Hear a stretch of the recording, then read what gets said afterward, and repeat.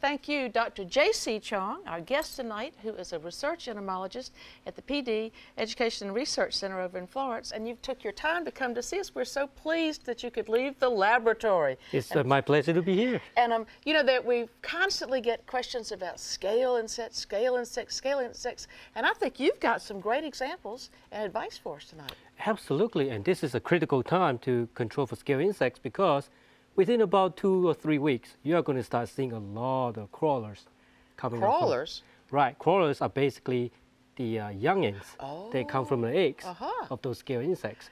And crawlers are a whole lot easier to control than the real big ones. All right, well, I think you've got some photographs for us, and let's see if we can get those up on the screen.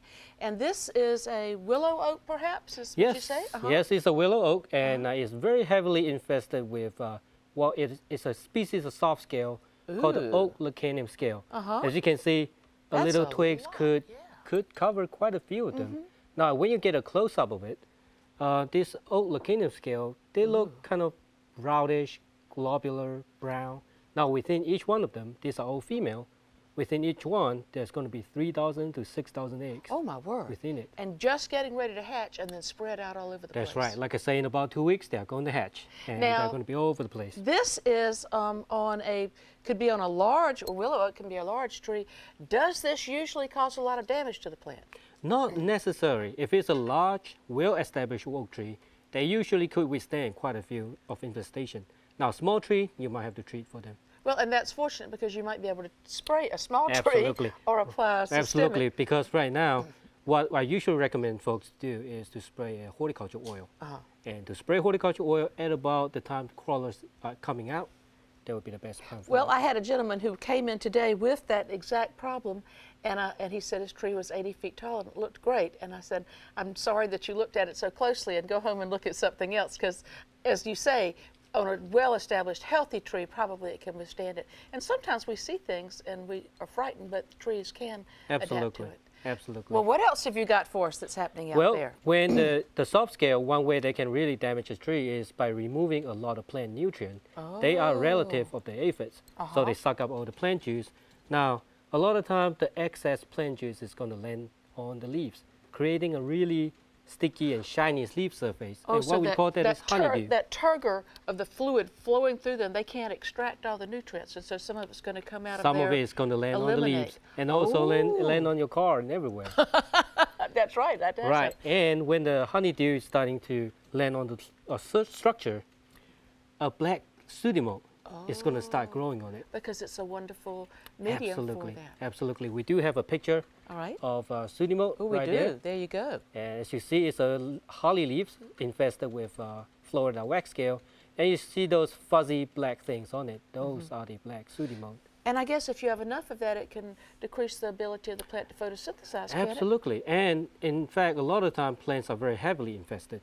As you can see in the next picture, right there. Ooh, gracious. You got all the scale insects on the leaves, and you got all the honeydew, and also the pseudomode on it. It's going to reduce the photosynthesis of the plant itself. So this plant has scale on the upper and lower surface, is that correct? Most of the scale insects would feed on both leaf surface, and some of them would feed on the twigs as well. Is that right? Well, of course we saw that on the willow oak, didn't we? Yeah. Yes. And that's why when you have all this black pseudomode, if you take a step back, look at the whole plant is not going to look too nice. No, it doesn't. It doesn't. And so you say that there is a relatively safe and effective way that we can control this on the plants that are small enough to spray. Right. If it's small enough to spray, you can always use horticulture oil. Horticulture oil is a very refined petroleum oil, and you can just mix it up in the water and just spray it on a small tree.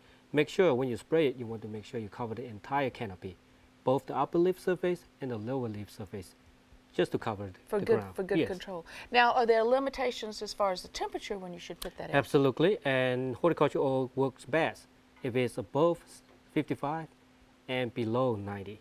So that's a good temperature range you should shoot for. And you say the crawlers are getting ready to emerge, so this would be a good time for us to start looking at making these applications. Yes. All right. Yes. Now, so many people have been calling us, and they're saying that their front doors or their walkways are covered with these red moving carpets of little mites and things, yes. and that they're biting them and just driving them right. crazy. Right. What is going on? Well, as you can see on the screen right there, that's a close-up of the mite. That's what we call a clover mite. Now, the common name is a little bit misleading. They do not just feed on clover. They also feed on turf grass, dandelion, and everything else in between. So they are vegetarians? Yes, they are vegetarian. Now, a lot of people complain about them biting them on the porch, and well, I have not got bit by them before, and the clover might really have a very weak mouth pop to actually do any kind of damage at all. So what might happen is if they get on you, it might just make you feel itchy all over. That would be my guess. That's probably what's happening. And then we have had people calling in, writing on our Facebook page with plants that have just been covered with these foul-smelling insects. Well, foul-smelling. Can you identify that for us? Foul-smelling is an understatement. If you got a lot of it, like what Robert saw, you are going to smell them very good. These are the infamous kudzu bug. These are relatively new introduction to our state. Not on purpose. Not on purpose. It just kind of hitchhiked on somebody's luggage, most likely, got into an airport, spread over here. Actually started out as an infestation in Atlanta, Georgia in 2009. By 2011, we got it all over South Carolina. People are saying that they're on bright parts of their house with bright-colored, white-colored cars and things, and they want to do a lot of spraying. But I've discouraged that. I'm afraid that that's not going to do much to control this. Right, is it? right. In fact, a lot of people calling in wondering if this kind of kudzu bug is going to kill their plant. They're low-quad, they're fake. My answer to that is probably not, because the kudzu bug is a specialist for soybean and beans and anything that's in the legume family. Like kudzu. Like kudzu, and also wisteria as well. Now, if you're not growing soybean or if you're not growing beans, I'm not going to worry about it. All right. They're probably going to congregate on the fig, on the low quad, but they're not doing any kind of damage. Okay. They're just waiting for something to grow that they can go and have a good snack on. Absolutely. It's almost like a launching pad for them.